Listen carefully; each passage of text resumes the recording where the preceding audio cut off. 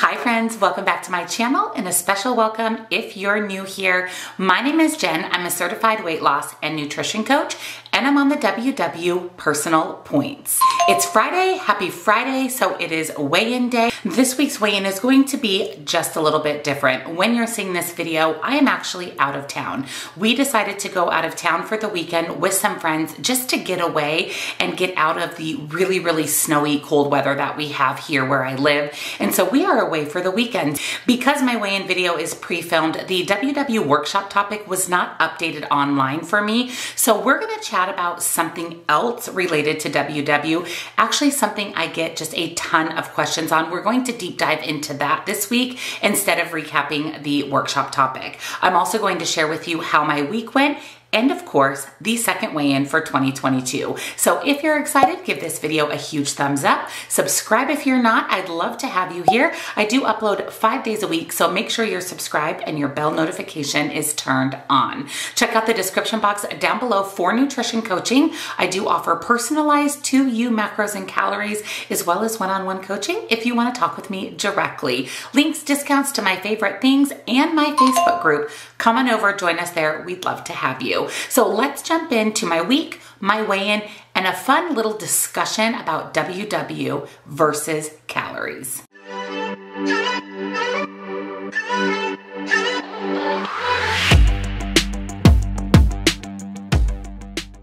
So first I want to catch you guys up on my week. I actually had an amazing week.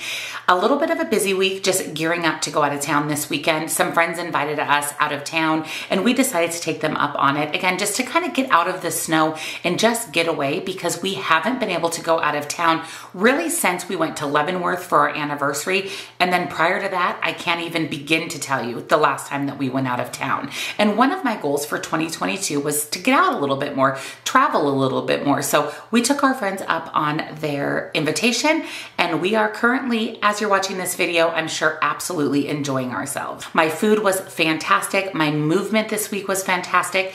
And I'm happy to report that I drank a gallon of water every single day this last week. I didn't miss a single day, which is a huge success. I really notice a difference when I get in my water, my hair, my skin, my hydration overall. I just feel a big difference. It also helps curtail my hunger a little bit, so I'm not so hungry and snacky throughout the day. So I would give my week a 10 out of 10. So because this week's workshop topic wasn't updated on the Weight Watchers website, I did a little digging around the website and I found an article or a feature on the website that I found to be quite interesting. And this is personal points versus calorie counting. I know a lot of my subscribers, a lot of people in my Facebook group have switched over to counting calories instead of doing WW.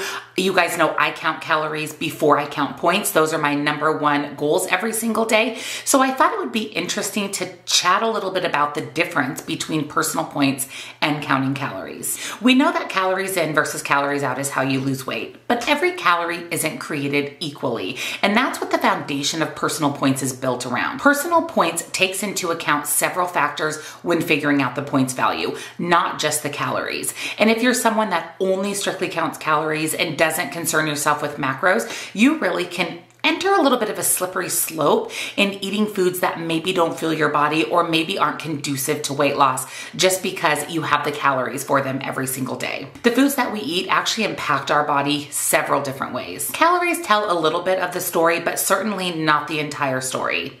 100 calories of candy is very different than 100 calories of something high protein like turkey, chicken, cheeses, or tofu. When you're only calorie counting and not really looking at the nutrient value or the macros of the foods, that's when you can again enter that little bit of a slippery slope. So personal points actually takes not only the calories into account, but a lot of the other macronutrients, including protein, fats, fiber, and of course sugar. As you've probably noticed on personal points, there are several things that can be the same amount of calories, but vary quite drastically in points. I'm going to pop up an image from the WW website here showing this exact point, that all 3 of these foods have the same number of calories in them, but look at the variation in points. This is because of the nutrient profile of the foods. So although calories in, calories out is how we lose weight, a calorie should be a good calorie, not just necessarily necessarily an empty calorie. Like I mentioned, WW Personal Points takes calories into consideration,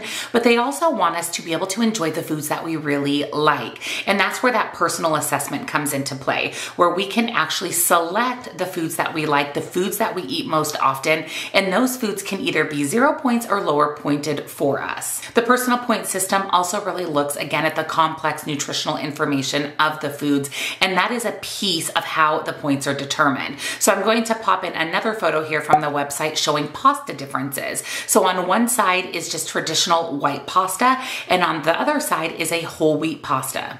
Taking into account all of the pieces of the WW Personal Points equation, you can see that the traditional white pasta is 1 point more than the whole wheat pasta, because the whole wheat pasta packs more vitamins, nutrients, minerals, and fiber than your traditional white pasta, so the points are automatically lower. Not to mention the traditional pasta and the whole grain pasta have the same amount of calories, but their nutritional makeup is so much different. And like calorie counting on WW Personal Points, we get to choose how we spend our daily budget. We are given daily points. We are able to earn additional daily points by drinking our water and eating our vegetables, and then we also receive weekly points, and we can earn additional weekly points by moving our body. So the program is very well-rounded. It covers all of the facets to living a healthy lifestyle, eating healthy, good for you foods, and of course, losing weight. Just like if you're tracking calories in the Lose It app or MyFitnessPal, you definitely want to take advantage of the WW app and track your food there. So you can keep track of your daily points budget, your weekly points budget,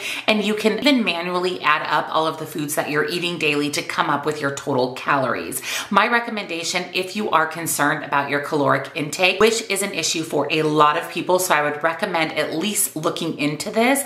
I would recommend tracking in a calorie tracking app like Lose It or MyFitnessPal, and then comparing points versus calories to make sure that you're eating enough every day.